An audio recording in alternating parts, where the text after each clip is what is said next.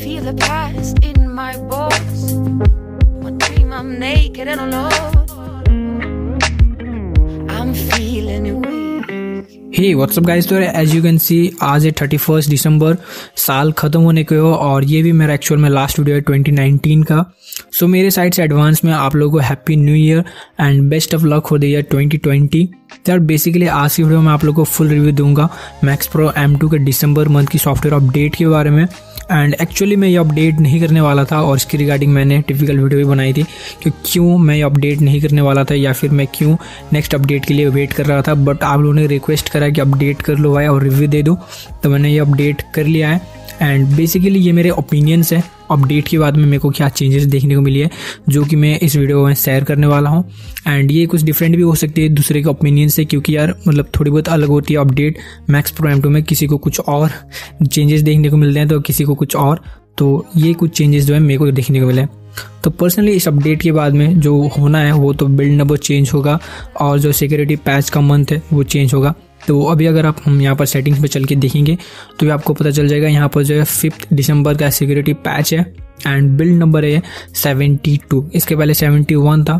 तो ये चेंजेस, ये जो फर्स्ट चेंजेस है जो कि मेंशन किया था अपडेट के पहले, वो है कि इसका सिक्योरिटी पैच चेंज होगा। तो ये चीज़ें यहाँ पर 5 दिसंबर का सिक्योरिटी पैच आ चुका है एंड बिल्ड नंबर यहाँ पर चेंज हो चुकी है।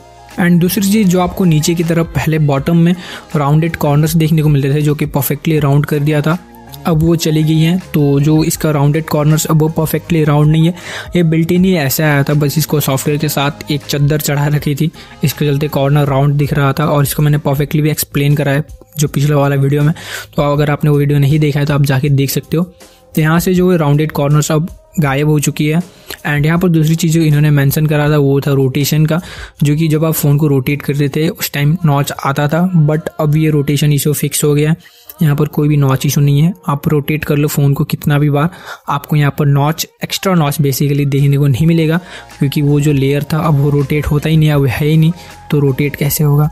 एंड यहाँ पर तीसरी चीज़, मतलब चौथी चीज़ आप बोल सकते हो, यहाँ पर इन्होंने आइकन के मिस अलाइनमेंट को ठीक करा है। अगर आपने पहले नोटिस करा है तो पहले जो नोटिफिकेशन बार की जो आइकन थी वो थोड़ी बहुत ऊपर नीचे हो रही थी, बैटरी का आइकन ऊपर होता था तो ये जो नेटवर्क का आइकन है ये डाउन होता था। बट अभी इन्होंने परफेक्टली इसको अलाइनमेंट को जो ठीक कर दिया, तो अभी आपको इसकी जो अलाइनमेंट में कोई दिक्कत देखने को नहीं मिलेगी। तो यार बेसिकली इन्होंने ये 3 चीज़ें मेंशन करी थी सॉफ्टवेयर अपडेट के फर्स्ट स्क्रीन पे। चेंजेस आपको क्या देखने को मिलेंगे, चेंज लॉग बेसिकली जिसको आप बोलते हो, एक तो इसका आइकन का मिस अलाइनमेंट और दूसरी रोटेशन इशू और तीसरी बात जो है 5 दिसंबर का सिक्योरिटी पैच। अब अपडेट के बाद पर्सनली मेरे को इसकी जो बैटरी चार्जिंग स्पीड है वो मेरे को फास्ट लगने लगी है। और जब हम चार्ज करते हैं तो आपको ये प्लस साइन देखने को मिलता है। पहले ये बहुत पहले देखने को मिलता था, बीच में देखने को नहीं मिलता था, बट अब ये प्लस साइन आने लगा है जब भी मैं फ़ोन को चार्ज करता हूँ। एंड जो चार्जिंग स्पीड है वो काफ़ी ज़्यादा स्पीड हो चुकी है, पहले बहुत टाइम लेता था बट अभी के टाइम पे मैंने इसको पर्सनली नोटिस करा है। आप लोगों ने क्या नोटिस करा वो आप मेरे को बताना। तो चार्जिंग टाइम तो यार काफ़ी ज़्यादा मतलब कम हो चुकी है, काफ़ी शॉर्ट टाइम में अभी फ़ोन चार्ज होता है। और बैटरी बैकअप के बारे में बात करें तो बैटरी बैकअप मेरे को कुछ खास इंप्रूवमेंट देखने को नहीं मिली। बैटरी बैकअप मेरे को जितना का उतना ही लग रहा है। आप मेरे यहाँ पर स्क्रीन ऑन टाइम वगैरह भी देख सकते हो, यहाँ पर बस मैंने कुछ 30 कितना मिनट्स यूज करा है और यहाँ पर इसकी 13% बैटरी जा चुकी है। तो यार बैटरी बैकअप तो मेरे को कुछ उतनी खास इंप्रूवमेंट देखने को नहीं मिली। एंड काफ़ी लोग मेरे को ये भी बोल रहे थे उनको बहुत ज़्यादा ड्रेन फेस करना पड़ रहा है। ऐसी कुछ प्रॉब्लम तो मेरे को फेस करनी नहीं पड़ी बैटरी ड्रेन रिलेटेड, पहले फेस करनी पड़ती थी, बट जो 70 अपडेट के बाद में उसके बाद मेरे को ये बैटरी ड्रेन वाली इशू फेस नहीं करनी पड़ रही है। और अभी भी मैंने ये अपडेट के बाद में फ़ोन को 2-3 दिन यूज़ करा है, तो बैटरी ड्रेन वाली इशू तो मेरे को फेस नहीं करनी पड़ी है। एंड अगर हम साउंड के बारे में बात करें तो यार साउंड प्रीटी मच जो पहले था उतना ही है। मेरे को जो इसकी ईयरपीस की साउंड है उसको थोड़ी बहुत इंप्रूवमेंट देखने को मिली है और उसके अलावा तो कुछ भी नहीं, बस साउंड थोड़ा सा रफ सुनाई देता है, मतलब जो स्मूथनेस वो अभी नहीं है। एंड कैमरा 2 API के बारे में बात करें तो अभी भी by default camera 2 API enabled नहीं होता है, आपको मैनुअली करना पड़ेगा। और यहाँ पर मैं आप लोगों को Gcam यूज़ करके दिखा रहा हूँ और ये बाय फार बेस्ट Gcam है, Gcam 6.2.030 मेरे को ये बेस्ट Gcam लगता है और अभी भी मैं इसको यूज़ कर रहा हूँ।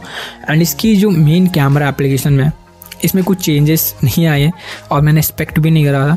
तो बेसिकली जो पहले थे वैसे ही आपको यहाँ की इंटरफेस वगैरह देखने को मिलेंगी, सारे फीचर्स जो पहले के थे वैसे आपको यहाँ पर भी देखने को मिलेंगी, बिल्कुल भी चेंजेस नहीं है। एंड ये Asus का कैमरा ही नहीं है, तो कुछ खास उम्मीद भी नहीं थी इससे। तो बेसिकली आपको मेन कैमरा में कुछ भी चेंजेस देखने को नहीं मिलती है और आपको यहाँ पर कैमरा 2 API भी बाय डिफ़ॉल्ट एनेबल्ड देखने को नहीं मिलता है, तो आपको बेसिकली मैनुअली इसको एनेबल करना पड़ेगा। तो और ये कुछ कुल मिला के यहाँ पर चेंजेस मैंने नोटिस करी है जो कि खास थी। और फिंगरप्रिंट स्कैनर पहले जैसा था वैसे ही है, मतलब पूरा आधा से 1 सेकंड ले लेते हैं अनलॉक करने में। अभी आप देख सकते हैं स्क्रीन पर मैं अपने फिंगरप्रिंट को यहाँ पर रख रहा हूँ, अपने फिंगर को रख रहा हूँ बेसिकली स्कैनर पे, और ये पूरा आधा से 1 सेकंड ले रहा है जो है अपने फ़ोन को लॉक करने में, अनलॉक करने में बेसिकली। और अगर हम डिस्प्ले के बारे में बात करें तो अपडेट करने के तुरंत ही मेरे को काफ़ी ज़्यादा सैचुरेशन मतलब बूस्ट देखने को मिला था डिस्प्ले में। हर फोटो मेरे ओवर सैचुरेटेड लग रही थी, बट 5 मिनट बाद नॉर्मल हो गया था।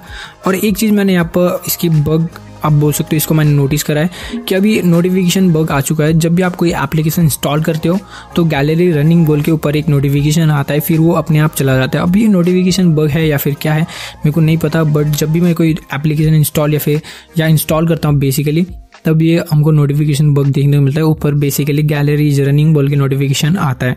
और काफ़ी लोगों का कहना है कि ये क्विक स्टेप एरर भी वो लोग का आ रहा है, बट मेरे को तो अभी तक क्विक स्टेप एरर नहीं आया। और अभी ये मैं लॉन्चर वर्जन 2 यूज़ कर रहा हूँ, बट मैंने इसका जो मेन लॉन्चर है वो भी यूज किया, बट मेरे को अभी तक तो वो एरर देखने को नहीं मिला। बट काफ़ी लोगों के लॉन्चर में ये एरर है। क्या मतलब राउंड ऑफ करके ये सारी चीज़ें मैंने नोटिस करी है अपने फ़ोन में अपडेट करने के बाद। अगर मेरे से कुछ छूट गया तो आप मेरे को वो कमेंट सेक्शन में बता देना, या फिर अगर आपका कोई क्वेरी हो इससे रिलेटेड, अपडेट से रिलेटेड, तो आप मेरे को कमेंट सेक्शन में बता सकते हो। सो यार बेसिकली इतना था इस वीडियो के लिए। आई होप आपको वीडियो पसंद आई, एंड यार अगर आपको वीडियो अच्छी लगी तो वीडियो को लाइक कर देना, एंड अगर आपके लिए हेल्पफुल रही है तो चैनल को सब्सक्राइब कर देना। और मैं आपसे मिलता हूँ अगले वाले वीडियो में, तब तक के लिए बाय बाय, टेक केयर, और या न्यू ईयर में पार्टी करना।